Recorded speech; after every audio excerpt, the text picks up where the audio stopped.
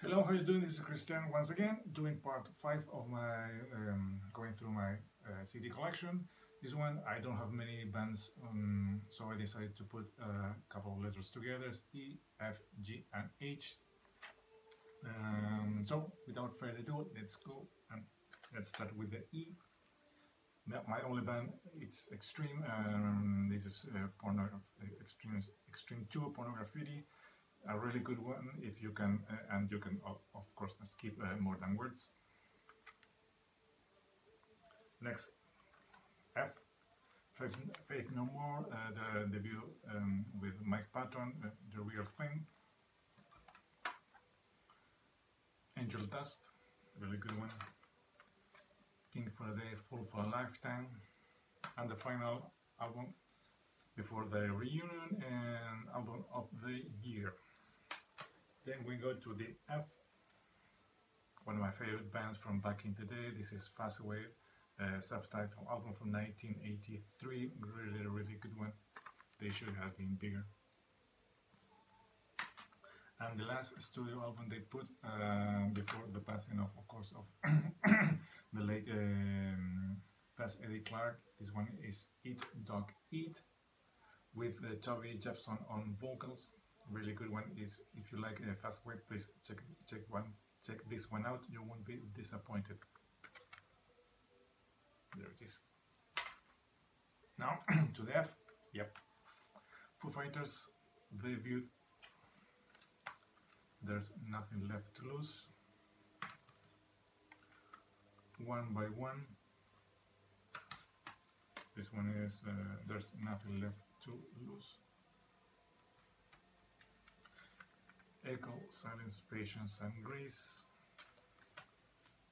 Sonic Highways. And Wasting Light. That's all I have from Foo Fighters. They are a band that right now I'm not digging very much, so I won't be seeking the last things they have put out. Okay. So now we have go to the G's. You have Guns N' Roses, of course, Appetite for Destruction. This is a weird one because the CD has as a front cover this one, so I decided to flip it like this. I don't know why they put this thing as a front cover. I don't know. Maybe it's mispressing, mixing. I don't know, but it is what it is. Then we have Use Your Illusions Part 1. My Only Blues album and My Only Blues artist. This one I received last year, I think. I can't remember. From Chris the Blues Guy. This is Buddy Guy. First time I met the blues. Really good one. I really dig in this one very much. Thanks, Chris. Then Sammy Hagar with Big Johnson, sorry, doing some acoustic things. This one is Light Roast.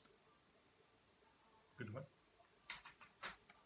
Jimmy, Electric Ladyland. This is one of the many remasters editions they have done from Jimmy's studio catalog. Really good one.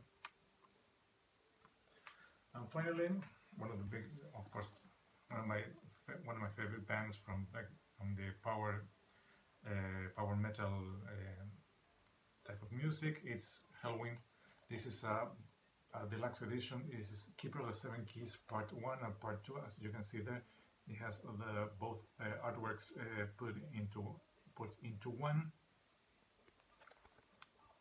The guys, Keeper 1, Keeper 2, and some extras that were on the Keeper Part 2. I have 3 bonus tracks: Don't Run for Cover, Living Ain't No Crime, and Savage. Of course, in these fat jewel cases. Please try not to break them because it will be impossible to replace them. There it is, the other disc. So there it is, Keepers, Halloween and Keepers 1 and 2, all in one package. Really, of course, we all know these two albums and they are all masterpieces. So as you can see, not so many bands here in this part of my series. Hope you like them. If you find something you think are interest, please put it in the comments. I will be more than pleased to chat with you if you think so. This is Christian saying goodbye down here in Santiago, Chile. Until next time, see ya.